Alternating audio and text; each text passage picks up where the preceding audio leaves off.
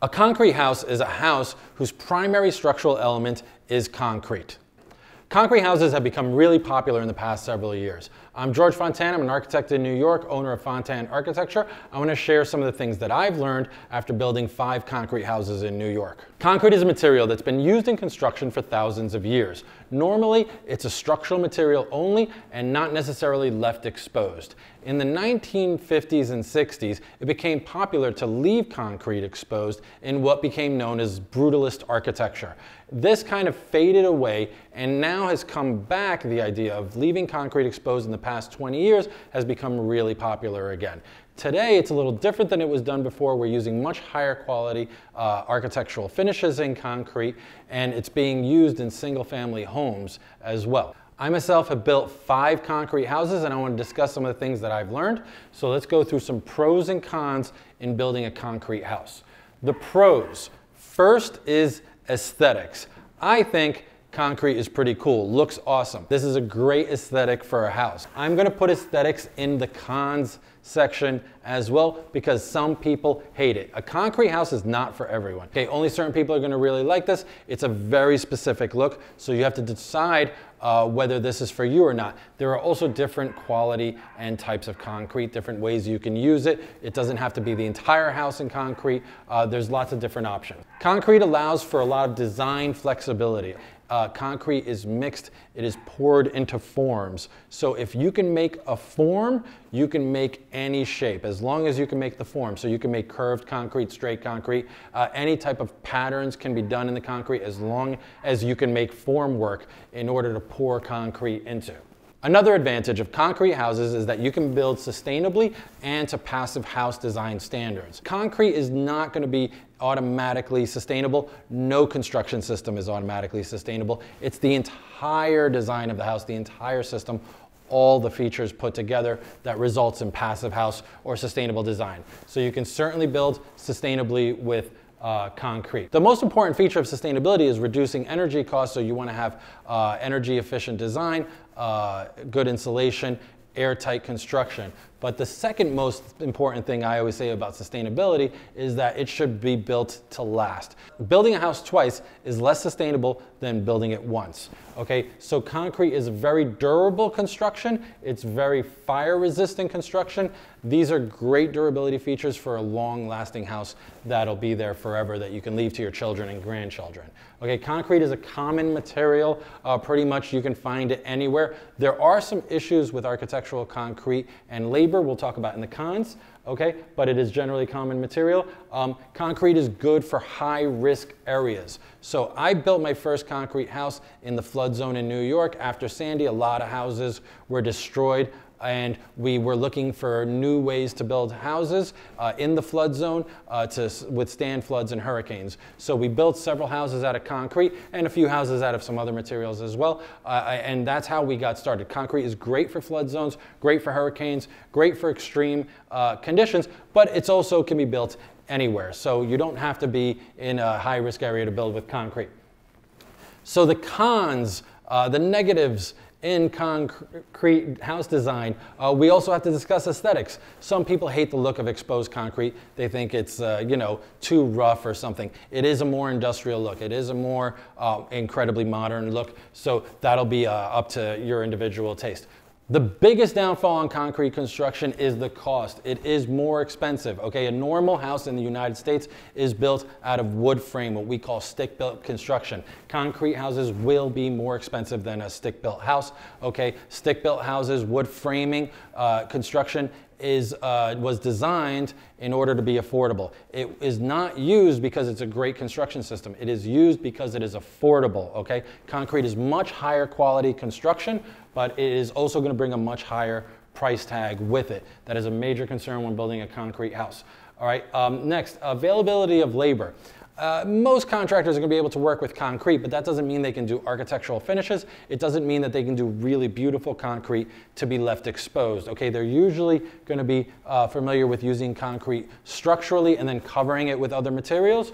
Well, if you want to have exposed concrete, this is not the most normal construction that they may not be familiar with, and that's something you have to take into consideration.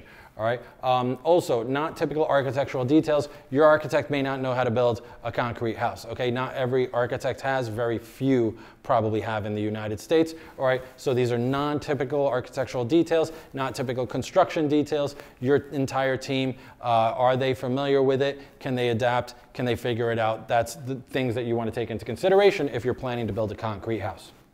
There are different types of concrete homes, okay? So you can do a poured in place concrete, okay? That's where you assemble formwork, whether it's made out of wood or if you're using prefab panels like a DOCA system, okay? You assemble the formwork on the job site and you pour the concrete right in place. That's poured in place. That's most likely what you're gonna do if you're gonna build a concrete house. All the concrete houses that I've built were poured in place concrete. There's precast. This is going to be much more expensive. The advantage of precast is that you're building it in a shop, in a factory. Okay, there's a lot of precision, but it's got to be trucked out. Okay, it's got to be craned into place. This is going to be much more expensive to use precast, but you'll have a lot higher quality control on the precast. GFRC is glass fiber reinforced concrete. These are blocks that you can have made, custom blocks that can have all kinds of shapes and sizes and designs that can be delivered to the job site and put in place as blocks like bricks if you wanted to have a GFRC facade or components of your home being GFRC precast elements. And then of course there's faux finishes, okay? You're not really gonna see a lot of faux finishes on the exterior, although there are some. They make porcelain that looks like concrete. They make fibrous cement that looks like concrete. There's kind of a liquid applied finishes, kind of like stucco that can look like concrete with the proper craftsman applying it. So we've used faux finishes on interiors, but it's not really something you're gonna see too much on the exterior, but it can, it can be done. If you're doing faux finishes, it really isn't a concrete house. It's just a normal house that's made to look like concrete. Then, of course, there's architectural concrete, where you can have poured in place, with a higher quality finish. You can polish concrete. This is most commonly done on floors. You don't see a lot of polished concrete walls, but you can polish. If it's concrete, you can polish it. But normally you'll see polished concrete floors. So I was on a construction site once for a concrete house that we were building in New York. Two guys are walking down the street and they look at it and one of them says, "That's so stupid. You can't insulate a concrete house." Well, of course you can insulate a concrete house. You can insulate anything. There's lots of different ways to insulate a concrete house. I'm going to go through the 4 basic ideas for insulating a concrete house, and they all have to do with where you put the insulation and where you put the concrete. So it's really important to know if you want exposed concrete, where you're going to want it. So you can have concrete on the outside, have concrete on the inside, you can have concrete in the middle, or you can have concrete on both sides. So if you want to have concrete on the outside, you pour a concrete wall, and then on the inside you build an insulated wall. So your interior finish is something other than concrete. It can be sheetrock, whatever. But the outside is your concrete finish, all right? And then the insulation is on the inside.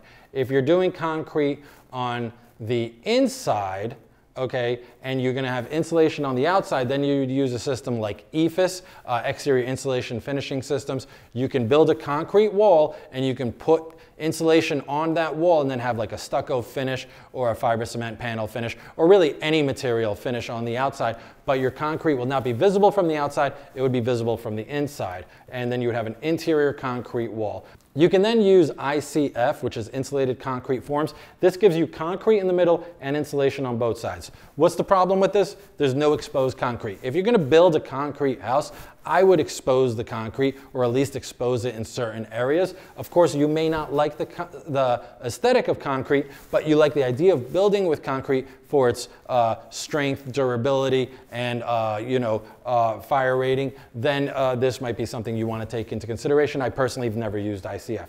Then the most expensive option is concrete on both sides, where you have concrete on the exterior of the house and concrete on the inside of the house. In this instance, you're going to have to put your insulation down the middle. So you make your concrete forms wide enough to have 2 layers of concrete wall, and then they put rigid insulation down the middle of the form, and you pour it all at one time.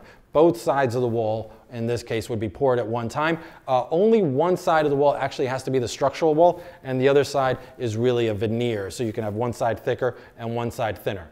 In my opinion, concrete houses are just about the coolest houses you can possibly design. Hit subscribe, hit the like button, and leave comments below. Thank you for listening.